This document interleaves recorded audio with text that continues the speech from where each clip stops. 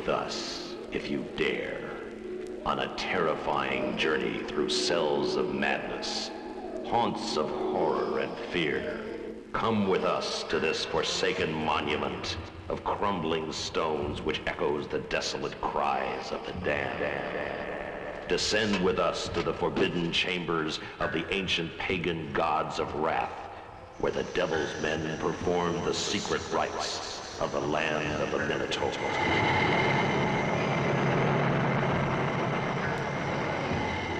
Those who enter the forbidden chamber of the Minotaur must die.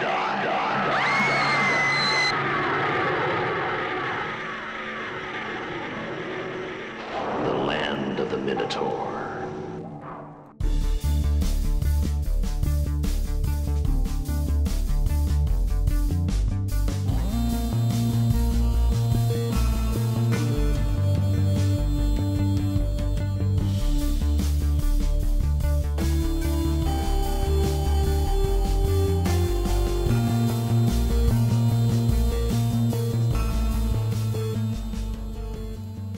Hey everyone, this is Tom Seymour from VHS Massacre Radio. That, of course, was the trailer to the 1976 horror classic, Land of the Minotaur. And who was in Land of the Minotaur, you ask? Well, it's none other than Donald Pleasence of Halloween fame and Peter Cushing, legendary Peter Cushing from, Star Wars. You're probably asking, why am I reviewing this film? Well, I love physical media. I'm a huge fan of it, and streaming's good too. But my wife got me this collection of 32 drive-in cult classics on DVD. That's right, on DVD. And so I watched this one called Land of the Minotaur, and it's a fascinating title. I believe the film got some backlash because some of the taglines are half man, half beast, trapped in a world forgotten by time. So the thing is, there's no real Minotaur in it. What it is are these sort of cultists. They worship the Minotaur, and it actually goes back to Minoan society, which predated Greek society, 5000 BC. But that's where you get the Minotaur myth and the labyrinth myth. So the Minotaur, or the Minotaurus, is a mythical creature portrayed in classical times with the head and tail of a bull and the body of a man. So, and that's associated with the labyrinth, and that is also part of that Minoan myth. Eventually that worked its way into Greek mythology. I mean, it is Greek mythology, but it was derived from this slightly older society. Theseus defeats the Minotaur, which is a parallel to Christ defeating Satan. So, and actually the film, Land of the Minotaur, is actually also named The Devil's Men. The thing about this film is Roger Ebert called it Peter Cushing's worst film, which he's great in it, so I don't know what the problem is. It is a Greek film. It's shot amongst real ruins. It's probably shot in Crete itself, which is where the Minoans first came to. Their society apparently ended sometime around 1450 BC. Some speculate that it was possibly a volcano in 1450 BC or possibly tsunami. What you have is essentially what Christians have been railing against forever, is this sort of pagan belief, right? And but in this film, it's actually a bunch of Satanists. There are these characters in the beginning, and they're in these actual Greek ruins. It's really looks like they're shot in real Greek ruins, which is pretty amazing. And they're pretty clever with the way they shoot it. They find this like keystone, and they remove this keystone, and they jump down into this little cave area. Obviously, that's like a, they're marrying the two locations together with jumping down in this little cavern. And then it opens up to this huge cave where there's this Minotaur, and there's a voice saying, like, those who have entered the cave will stay there forever. And so it's kind of a slick setup, and it's pretty creepy. Peter Cushing plays this Carpathian Baron. It was interesting to look at that. They threw in Carpathian myth too, which is sort of like vampire myth, pulling from various creepy things. So he plays Baron Corafax, and Donald Pleasance plays Father Roche. And so what happens is these children are kidnapped, and Donald Pleasance's character and his character Milo are on this quest to try to find these children. And so as this is going on, more and more kids are getting captured, more and more people are getting captured, and you find out that they're being sacrificed in these sort of satanic rituals. And these people are dressed up in these sort of like hooded, like red hoods and blue hoods, and an occasional white hood, which obviously reminds you of like the KKK or something, but it's not. It's Satanism. But, you know, I couldn't help but see parallels to some of Stanley Kubrick's work, specifically Eyes Wide Shut and The Shining.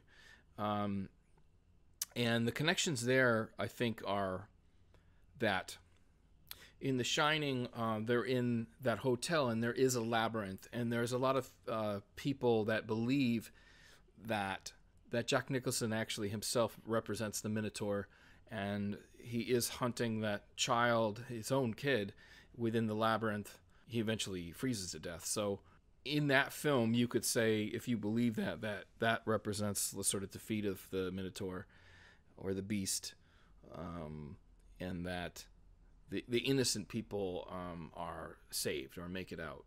So I thought that was interesting too. And then the crazy thing is, Eyes Wide Shut have all these satanic scenes about these super elite people. I don't know if you watched Eyes Wide Shut lately. It gets better and better every year. And one theory about Eyes Wide Shut is that it truly was Stanley Kubrick's depiction of how the elite societies functioned, like giant masked orgies with ritual and backwards playing music and all this satanic imagery. So Donald Pleasance plays this priest, and they eventually find the stronghold of these sort of Satanists or devil's men, and they eventually infiltrate their temple, and Donald Pleasance, through the use of holy water and his crucifix, managed to destroy the power of the devil's men. And it's interesting too, because they're supernatural. Like, they can take bullets, you could shoot at them, and the Minotaur itself, although is a statue, seems to talk to people. So there's a lot of interesting thing they do with supernatural elements here. There's something very cool about it. Is it a perfect film? No. I would love to see Vinegar Syndrome or something like that. I don't know if this film has been remastered, but I'd love to see this thing remastered, because I imagine it would look pretty awesome.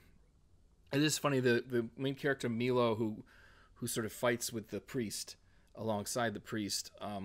If you've ever been to Astoria, Queens, there's a lot of people like him who have that thick-haired, like salt and pepper, more salt than pepper, almost afro / soft mullet with dark eyebrows. This is probably what a Greek leading man looked like in 1970s cinema. But back to Eyes Wide Shut, there's all these theories behind Eyes Wide Shut as well. The main character is Thomas Hartford, and he is a doctor. And he is sort of on the brink of high society, you could say, because he's sort of gotten there by his own steam. His wife is played by Nicole Kidman, and he's sort of married up in a way, and he is sort of seeking something. He seems to be seeking sexual gratification, and so he keeps trying to find ways to make that happen. There's some imagery in it. There's Nicole Kidman references how she fantasized about this sailor having sex with her, and there is some film theorists who believe that actually represents the man in the Navy uniform actually represents Scientology, and represents the Satanists also represent this sort of like cult sort of sexual behavior that Kubrick probably was witness to as he navigated some of the power structures. So whether you believe that or not, there's no question that if you watch Eyes Wide Shut, there is more going on than you could possibly imagine. Symbolism and star imagery. In any case, whatever you believe about these films, some of the theories, when you dig into them, are pretty well thought out. There's a film called Room 237, which was about The Shining and other films of Stanley Kubrick's, which go into some of the weirder theories. A lot of them, I think, are pretty out there, but a few of them, I think, make sense in regard to what Kubrick was trying to get at. Well, so what I would say is check out Land of the Minotaur. You're not going to be blown away by it, but if you're someone who's kind of just seen a lot of the horror films of the 70s and 80s, you're going to have to start digging in and finding rarer other films that you might be interested in. So Land of the Minotaur, I think, is a very cool thing to discover. And I think it is significant. I mean, Peter Cushing and Donald Pleasance are icons, in their own way. So check it out. Another good news, Lloyd Kaufman is going to appear on The Last Drive-In featuring Joe Bob Briggs. Joe Bob Briggs has had his show going for 2 seasons now. It is a massive success and a return to form for Joe Bob Briggs, who I think it had been the year 2000 since his last TV show. And he really blew the doors off the thing. I mean, Shudder crashed, I think, when they launched that series in the first place because so many people watched it. But he's bringing it all back around, and he's going to have B-Movie King Lloyd Kaufman on there. Should be this Friday. And what's really cool about that is that my film, VHS Massacre 2, the follow-up to VHS Massacre documentary about the decline of physical media in the video store era, is coming out through Choma probably later in the year. And so the wonderful thing is it not only features Joe Bob Briggs, but it features Lloyd Kaufman. So I'm really excited that, I don't know, I got to make a documentary with those two people in it, and this Friday I get to watch them on a really cool show on Shudder. So I would say check it out if you haven't subscribed to Shudder. It's totally worth it. I think it's like $5 a month, and I've been watching all sorts of cool shows. Like Cursed Films is a cool show about different film shoots that were troubled. You have Last Drive-In with Joe Bob Briggs, and there's a lot of cool. It's very well curated, so you could be watching Mandy one day, and then watching Vi another day, the Russian fairy tale movie with amazing practical effects. So there's a lot to offer there. So I would check it out. Beyond that, voting has completed for Barebones International Film Festival. That was a festival that we were in competition for our film VHS Massacre 2, and so it was an email-in vote, and so we're sort of all waiting for that to go down, and we're also waiting to hear back from the Telly Awards, which is really interesting too. Horror Hound Weekend, I think, is going to do a virtual film festival, so check out, if you look up Horror Hound Weekend and you want to have a look at VHS Massacre 2, it's possible that they'll put the film behind a paywall just for that film festival. So that's something to check out. So thanks for listening. If you like this podcast, please subscribe on Podbean and on Stitcher and on Spotify. Also, check out our YouTube channel and our Facebook page and our Twitter. And I'd like to really get the numbers up on this podcast and get things going. And if you want to watch the original VHS Massacre 2 and you have Amazon Prime like everyone does during a pandemic, watch VHS Massacre, the original documentary, for free on Prime. At this point, I think it's considered one of the most popular VHS documentaries, and it is a bestseller with Trauma Entertainment. So that one actually did pretty well. So we're excited that the second one's coming out. Anyway, thanks for listening. We'll see you next time.